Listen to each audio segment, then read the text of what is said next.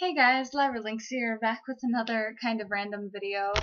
I recently went shopping, and for the first time I was able to go to For Your Entertainment and Hot Topic, which I thought were like the two coolest stores that we went to in the mall because of all of like the nerdy merchandise and so on.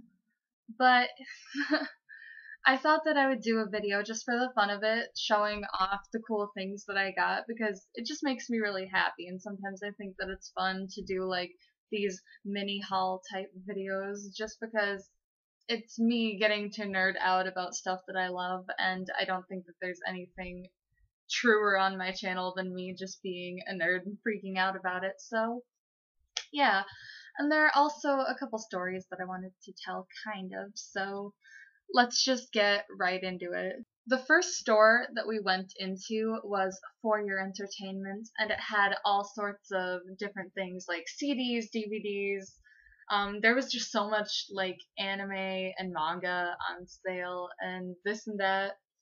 And then there were plushies. There was a really cute Todoroki plushie that I almost bought, and in a way kind of wish that I did. There was also this giant Pokeball one, but it was for like $22. I totally would have used that as a super fluffy pillow, but I was trying not to spend too much money today, even though I still did. But the one thing I did end up purchasing in For Your Entertainment was the Pokemon Adventures first volume. Obviously, I'm reading this. I've been saying for a long time that I wanted to review it, and I'm still in the works on the script for that. I'm very sorry about that because I promised that I would talk about the first, part of this series a while ago, but I really wanted to be able to own the first volume, and maybe I'll gradually collect the whole thing because I absolutely adore this manga, and there's so much that I want to say about it right now, but I won't. All I have to say is that I really love this story more than I like the Pokemon anime, to be honest, because it's just like a little bit more intense in a good way. And it's really interesting to see different battling styles and portrayals that you can't really get with the rules of the game or just how the anime plays things out. But yeah, that was the only thing I really wanted to buy there. There were lots of things that I could have spent a ton of money on, so that was really cool. So the store itself is very cool overall, but I did a very stupid thing, and I ended up saying yes to get an FYE membership, which is free for the first month, but the problem there is that it'll automatically charge to your card after the first month. So that started to bother me. I'm a very anxious person, so when the lady asked if I wanted a membership to get like 10% off of this manga, I was like, yes, 10% off, great. And then she lists all these different things that you can get with this membership, and of course, I should have known better. A part of me really wanted to say no, but I was like getting really anxious for like no reason about it, and I was just sort of, when I get anxious, I kind of just close off, and like I'm not as assertive as I might be normally if I weren't in that state. So I started to feel like, oh, maybe this isn't a good idea, but then I ended up doing it anyway because I had already said yes, and I felt pressured. And she said that at any time you could cancel the membership and nobody would like make you feel bad about it or pressure you anymore. And the thing there is, that's a lie. So, as part of this video, I wanted to call out FYE because that is a total lie. I tried to cancel it out of fear today because I don't want it to charge to my credit card later. With me going to college, I'm going to, have all of my meals provided there and this and that. I also work at a fast food restaurant where I can get free food if I want, so I don't go out very many places, honestly, unless I'm with friends, and they say that you can get these things like movie tickets and you can use it for shopping and so on, and I'm just like, I don't want that. I'm not going to use it, and I can promise them I'm not going to use it. So I called up to try to cancel this membership, and the person on the other end of the line was like, oh, why do you want to cancel? And I wasn't expecting them to ask me why. I was expecting them to just cancel it. And then she's like, oh, you've only had it for like a day, 2 days. You should test it out and see how it works for you. I'm gonna keep it for you. Goodbye. That's basically how it happened. And I was like, okay, sure, thanks. Great. That's not what I wanted. So, sometime before this month is up, I am going to have to cancel that because it just feels very scammy and bad. They say that you can get all of the stuff, that you'll get like a $10 check in the mail or something like that. That part sounds really weird to me. I don't get why they would do that, but I'm not keeping it. I'm not paying $11.95 or whatever the price is a month to keep this thing that I probably would maybe use once if I actually wanted it. So my very assertive mother is probably going to help me get out of this dumb situation because it wasn't exactly what I thought it would be. On the other hand, a nice store, Hot Topic, I've never been able to go to a Hot Topic until now, and so this was like a paradise for me, and I spent way too much money.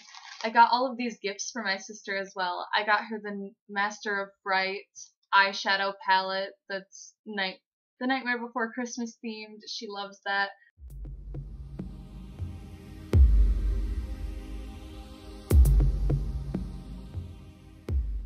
I got her a Nightmare Before Christmas necklace, a little chameleon bracelet. I got her a necklace like mine from Hot Topic. I don't know if this can be seen very clearly, but it's this nice little murder kitty. It came off of this this little pad here, and it says, "You piss me off."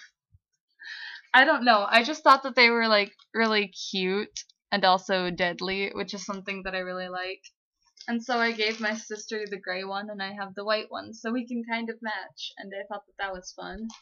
And Hot Topics membership, on the other hand, there's a thing to have, because you can get points on a card, which is, like, actually what I wanted, not a bunch of extra BS. So, that was great. I actually really was happy about this, and I'll probably go in and write them a good review because it was a positive experience. And now, I have $15 off a future purchase of $30 or more. And you know, if I go back there, me being a nerd, I am going to spend like $30 at least again, so that'll be great. I'll use that in the future for sure. So their rewards are actually worth having. So screw you, FYE. Thank you, Hot Topic. And in other news, let me just continue showing the things that I got, which is the real point of this video, and not just complaining about all the stores. I found this really cool Zodiac palette. If you've seen my channel for a little bit, you know that I am a huge nerd, but I'm also very obsessed with makeup. I love doing makeup. I didn't today just because I had a lot of things to do. I've been busy adulting. I'm actually setting up for my road test finally. It's about time. I tried to set that up for today, but that didn't work out with our schedules, I guess, so I had to reschedule, and I felt like a flaker, but I digress. I also have a lot of packing to do this week for college, but I'll probably do a life update video in a little while. Anyway, I'm sorry that I'm getting so off track in this video, but this palette, it's super cool.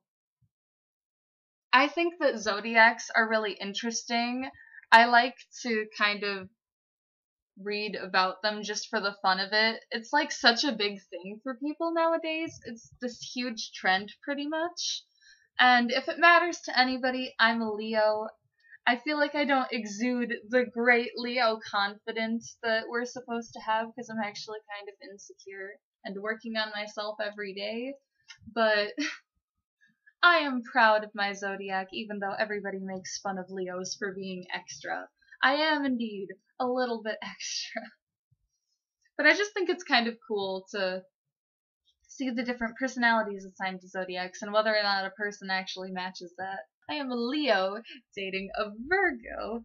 And supposedly, according to astrology, we're not supposed to be compatible, but here we are. Anyway, getting into this palette, I actually really adore this. What really sold me on this, other than like the gimmick, was looking at the actual colors. It doesn't even do it justice on camera. These are so like glimmery and beautiful. And opening up this palette, seeing all these colors, I was like, wow, these are gorgeous. I have to own it. But then a part of me was like, wait, you have to check the Leo color. If the Leo color is bad, you can't own this. That would suck. But no, I got this nice, soft, beautiful pink for the Leo color. So I was like, great, they assigned me a bomb color. I'm taking this. So this palette has 25 color eyeshadows, and it's also a highlighter palette. So obviously I get these colors and then the mid colors and highlighter in here. And I like this mirror that's included. It's pretty good. I already got some fingerprints on it, sadly, but I'm pretty sure I'm going to devote a whole video just to this, because you guys know that I like to test out makeup on camera, for those of you who actually watch my channel. I really love playing with makeup. It's a lot of fun. So I'll probably do swatches of this whole palette as one of my next videos, and maybe I'll do a look on camera too and just see how I feel about it and give my thoughts on it. With how beautiful it all looks, I haven't dipped into anything yet, but I just want it all to be on camera and real, so I have no idea how this is going to go, but if the colors show up on my skin as beautifully as they do in this palette, it's going to be fantastic. Anyway, getting into the rest of the bag, from this point on, it is all going to only be one type of merchandise, and that merch is Sailor Moon. I adore Sailor Moon. Actually, what originally got me into Sailor Moon was these 3 DVDs right here. I got the Sailor Moon movie, The Wrath of Emerald, and Save the Universe. So they were really random. Obviously, I wasn't starting at the beginning of the series, but me being a small child at a yard sale at the time, I did not care. I just decided that I would watch them anyway and see how I liked them. And from that point on, I fell in love with Sailor Moon, and I had to start at the beginning of the series. I think I made it at least halfway through the 3rd season, and I kind of like trickled off of it. To this day, I still haven't finished the original anime, but I did read all of the manga. I own the first 2 volumes, but I've read it all, and I adore Sailor Moon. I have a Sailor Moon poster in the background that you might be able to see there, and I have a Sailor Moon hoodie that I'm in love with. Sailor Moon is just fantastic. It's just one of those original magical girl anime that I can never get out of my head, and I've just always wanted to be kind of like Sailor Moon.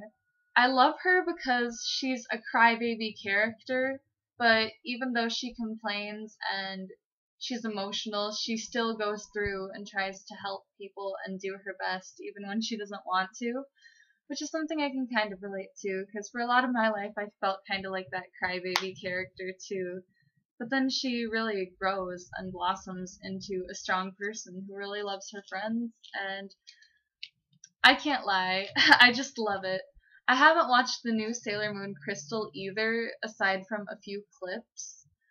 And that's honestly because I didn't dig the CGI transformation process, but I'm debating whether or not I want to change my mind and watch through the series, because I do adore Sailor Moon, and I'll probably finish the original as well at some point too, because I love it. I don't want the manga to be the only thing that I've completely finished.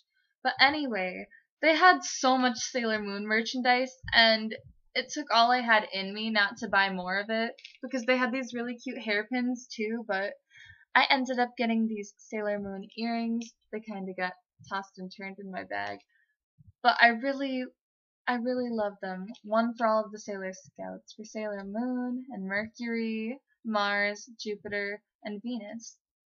And all of them have their little gems and colors attached. I love it. I've been wanting some new earrings, and these are just perfect. And then the first necklaces that I saw while I was there were these Luna and Artemis ones. Actually, these might be bracelets. I'm not... Yes, these are actually bracelets. Never mind. Excuse me. But they were so cute, I couldn't help but want to buy them. And I found two more necklaces that I also fell in love with, and I was like, oh no, I can't choose. Guess I won't choose. Guess I'll get them all. So I ended up getting this one as well. A little compact transformer. It's just so adorable. I love it. And I also like even just the quality of this little backing here. It's so shiny and thematic and perfect. And then my final purchase of the day was the Sailor Moon locket. I'm actually really obsessed with lockets. I think it stems back from when I was a kid. I don't remember what book series it was, but I remember there was this character that always had this locket. And I was like, I want a locket necklace, and I was obsessed with them. I ended up getting some, and they're just so fun. You can put little things in there, and it's really cute, but I love this one. On the inside, it says, in the name of the moon, I'll punish you, her signature phrase. So I really love it. It's so cute. And do you know, I am going to be sporting all of these goods at one point or another. I feel like this one doesn't close very well, though, so that's kind of sad, but I don't know if it's entire. Yeah, it goes in, but it doesn't actually close very well. But I'm okay with that. It doesn't bother me that much. I've got another locket that's kind of like that. It's like one of those color-changing mood necklaces. And I just really adore this one. So I'm just really happy with everything I got. It made me nerd out so hardcore, and looking at all this merchandise kind of brought me back to my childhood. This was also something that was a huge part of my childhood. I first started reading the Pokemon Adventures when I was pretty young. And I used to draw lots of pictures of Pokemon and draw pictures of the characters, and I was really into it. I made it to black and white before I stopped reading it, and so lately I had picked it up again because lots of people on the internet were suddenly talking about it again, and I really wanted to throw my thoughts in there too. And also, it was really nostalgic, and I wanted to catch up to the series where I had left off and finish it off. So yeah, all of this just ended up being really fun and sentimental to me, and the trip overall was great. I was invited out to go shopping because I've been working a lot, and I was just really stressed, and they thought that this would help liven my mood, and it really did.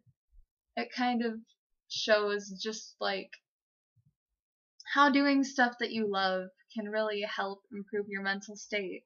And what I love is being a nerd. I love anime, I love manga, and it's crazy just how watching a show or reading something can make me feel completely different. So I'll probably always be a nerd forever, and I'll probably continue to always make videos about that kind of stuff. And I hope that some of you guys enjoy watching. I feel like this is more of a video for me, just reminiscing and having a good time than maybe it would be for anybody else, but I really do hope that you still enjoyed.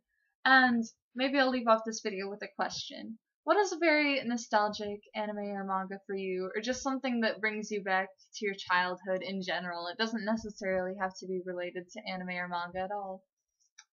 Anyway, I hope you guys enjoyed this video.